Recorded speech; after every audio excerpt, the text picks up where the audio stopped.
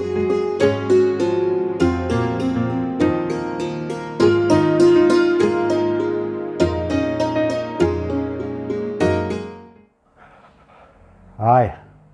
Rod Fleming in the Philippines here. I've come across a couple of interesting things lately, and the one I want to talk about first is the old crock. The old crock of Moser, you know, Dr. Charles Moser, that one. And it came to my notice that there's a guy on the internet called ETLE, it could be a woman, it's very difficult to tell from these names, you know, who runs a blog called Surveyanon, in which autogynephilia is discussed. And it's quite clear that he or she has some dubious notions about what autogynephilia is.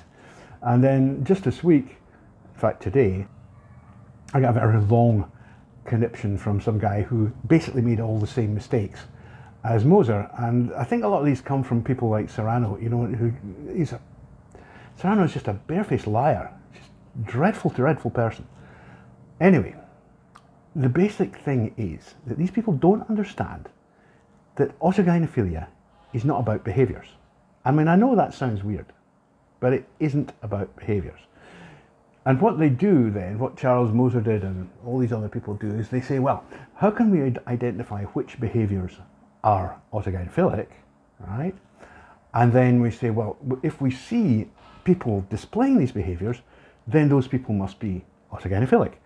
And this logic is just ridiculous, because it's not the behaviours that define autogynephilia at all. In fact, autogynephiles have just about every possible behaviour under the sun. It's that complicated. It's that varied. It's an incredibly strange, varied condition. What actually unites them, makes them all linked and understandable as one phenomenon, is the erotic target location error. If you don't have an erotic target location error, you don't have autogynephilia. And secondly, autogynephilia only occurs in gynophilic males. As Blanchard said, you have to be gynophilic in order to be autogynephilic. And he wasn't talking about lesbians, right? What he meant was you had to be a conventionally heterosexual male in order to be an autogynephile, right? So that's the first line that completely scuppers Moser, because he was asking women. His premise was that if I ask women, you know, if I identify certain behaviours that have been observed in autogynephiles, and I find women doing them, then obviously autogynephilia is a normal female behaviour. It's complete bloody nonsense. It's absolute pish. It's just not true. Because you have to be a gynophilic male. You know, a woman looking at a mirror thinking, hey, damn it, I'm pretty hot, is a woman looking in a mirror thinking she's pretty damn hot. A man looking in a mirror and thinking that he's a pretty hot woman is not the same thing. I don't know how this escapes these people. It's not the same thing. So these are big problems. The ETLE is not easy to diagnose. That's why Blanchard's instruments are actually quite long. It requires normally asking a fairly complex questionnaire to establish whether someone, and remember, it's limited to people who are seeking transition. They're seeking genital reconstruction surgery. So it's not a random sample at all. It's a specific group, and then you ask them about their certain things and behaviour, and it's from these behaviours. It's not the behaviours themselves, but from these behaviours you get a clue as to what's going on in their heads. Now, the ETLE is an erotic target location error. What is that? What is that, Papa? Well, I'll tell you what it is. If you remember back, or if you're a parent, actually, this will be really obvious for you, but if you remember back to your own childhood and you can remember back that far, you'll remember, I'm sure, having had crushes. Now, supposing you're a guy like me, there probably was a little blonde girl, same age as you know, in the class, you were like, absolutely, you had this ridiculous crush on her, you know. That's normal. Everybody does that. That's absolutely normal. These aren't sexualized, but they're kind of like a strange romantic thing that goes on in the head, you know. Now, children are not eroticized. I mean, little children know they've got bits, sexual parts, and they know they give them pleasure, but that's it. It's like sucking their thumb. You know, they don't actually think any more of it than that. It doesn't go any further. And they should just be left alone to do their thing, because they're not going to do any harm to anyone. As you get older, there's a point at which your crushes and the idea of sexual reward start to get linked together, right? Now, for most people, the crush is like, an ideal girlfriend. You know, you've got this idea, blonde, blue eyes, whatever, you know, depending on what your culture is. It could be blonde, blue, whatever, it doesn't matter. It's just your particular, that's the kind of girl you like. In your head, you know. And what you do is when you go around the world as you get older, and that starts to be linked to the idea of bonding and reward, you project that out into the world, okay? And when you see someone who matches it, you go, oh, she's nice. She's very attractive, isn't she? She's pretty. And you might want to say, well, you know, perhaps, you know, would you like to go and, can I buy you a Coca-Cola or something like that? That's absolutely normal. That's what everybody does, most people anyway. You project your inner ideal person out into the world, and the people who match it, those are the ones that interest you. In autogynephilia, I mean, this is really simplistic, by the way, it's actually quite a complicated process, but that's basically it. In autogynephilia, for reasons that we're not entirely sure of, they could be environmental, but you know, there is some evidence that this could have some congenital input anyway, some at least. When you come to that point of projecting that inner babe, right, onto the outside world, instead of that happening, it gets mapped onto the self. It gets mapped back onto you, right? Now that's an error. That's a location error. Your ideal target is not meant to be yourself, okay? It's just as simple as that. That's an error. That's erroneous, right?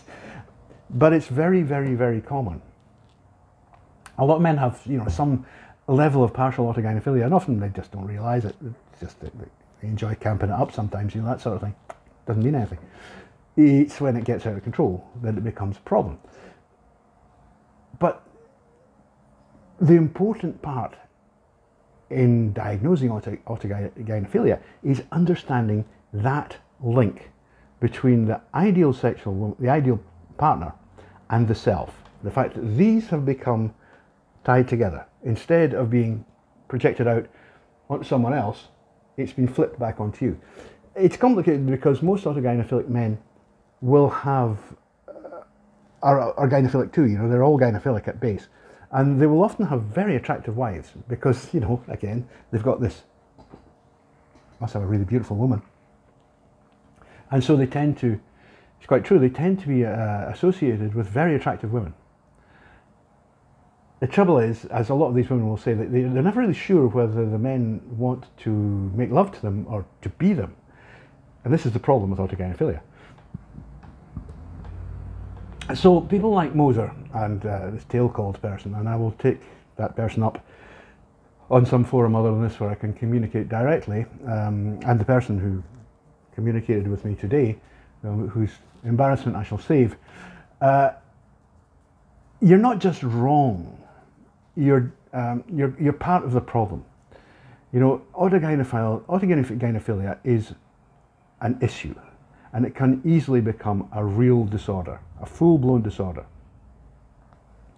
It's not a at least I'm not going to use the word normal here, but it's certainly not a conventional human sexual focus, right? It's not at all conventional for people to be their own sexual targets. And even with narcissists, that's really quite unusual. I mean, although narcissism is a component of autogynephilia, obviously, because it's a narcissistic condition, it must be because it's focused on the self. Autogynephilia itself is actually quite rare, and it only happens in males. And it only happens in males because of this idea of the development of the ideal other, the ideal sexual partner, and the mapping of that back onto the self, which is the ETLE. If you don't have an ETLE, you do not have autogynephilia, right? That's really important. And these people are making things a lot more complicated than they do. I mean, I've looked at this survey on blog, and I just looking at the kind of things that the person asks and says, you know, they haven't a clue. They really don't understand what autogynephilia is. They think it's a collection of behaviours. It's not. The behaviours are just symptoms. It's like, you know, you're coughing and sneezing. Well, that could be a lot of different things, you know. It could be anything from the bubonic plague to the common cold. You know, you can't just say, oh yeah, look, bubonic plague. It's ridiculous. You can't do that. That's not how it works. You actually have to understand the underlying motivation. And the underlying motivation in autogynephilia is the ETLE, the erotic target location error. Now, that does leave me open to the question, why can't women have that? And one easy answer, and it's a glib one that's very common, is that autogynephilia, the development of this ETLE, is a kind of paraphilia that is extremely rare in women, right? It's measurably very rare. And when women do have it, if they have it, theirs would not be autogynephilia, right? That would just be lesbianism. You know, it's not the same thing. A woman who thinks that she makes an absolutely cracking woman is just being a little bit narcissistic. It's normal, you know. And let's be honest, there's plenty of women out there who are really drop dead gorgeous, and yeah, I can imagine that they stand in front of the mirror and go, "God made you beautiful, girl." And how could you blame them? How could you blame them for that? It's just normal, you know. It's not. They're not displaying any kind of a condition at all. They're just being women. The point is that you're talking here about men. When you're talking about autogynephiles, you're talking about men. You're not talking about women. You're talking about men doing it. And it should be absolutely bloody obvious, that even to the most brain dead, that what might well be normal and natural and quite commonplace for women is not necessarily so for men. Really not. You know, men and women are not the same. And this idea of false balance, false equivalency, which is a much beloved by feminists, by the way, it's total bunk. It's an absolute pack of lies. Men and women just are different. And in their propensity towards conditions like this, they're markedly different. Now I know somebody's going to come up and say, but what about all these young teenage girls, da-da-dee-da-dee-da, who transition into men and da-da-da. And actually what that is another condition that Blanchard specified, which he called pseudo-homoeroticism, in which they're attracted to the idea of being gay men, but with male partners. Yeah, I know it's complicated, but it's not autogynephilia. It's not. It's fascinating. It's a very interesting thing. I think, unfortunately, it's having some very unfortunate consequences. I think that a lot of girls' lives are being ruined because of this, and I think it's something people should really be very careful with. But it's not autogynephilia, and it's not the inverse of autogynephilia. It's nothing to do with it at all. It's a kind of social contagion, which is to do with ideas of self in society, rather. It's a social issue rather than a sexual one. And the thing about genuine gender dysphoria is, now I understand that these girls, they feel very, or whatever you want, trans men, they feel very strongly about what they are. But it's still a social condition. It's not really a sexual one. Whereas, you know, conventional sexual inversion, HSDS, that's obviously sexual. It just couldn't be anything else. And the same is true of AGP. It's very, very strongly sexualized.